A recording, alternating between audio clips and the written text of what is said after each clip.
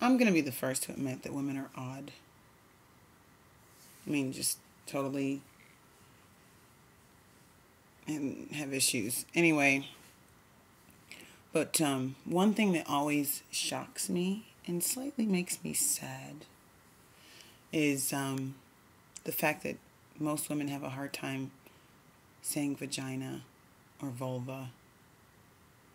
It's like if I bring it up, in regular conversation, like one can. I was watching TV the other day, and I leaned forward and I felt my vulva.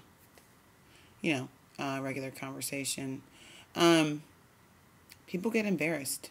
I mean, big time. Freaked out. Like, like I told a secret. Like, people don't know they have one. It's not a secret. It's okay to say it. It's just weird to me. And that people get freaked out that, to use the word masturbate, whatever. Guys don't have issues like that.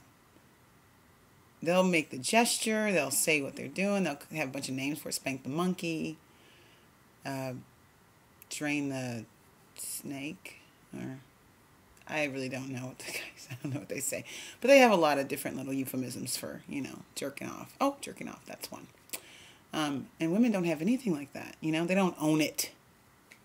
They don't own it. Because they don't want to talk about it.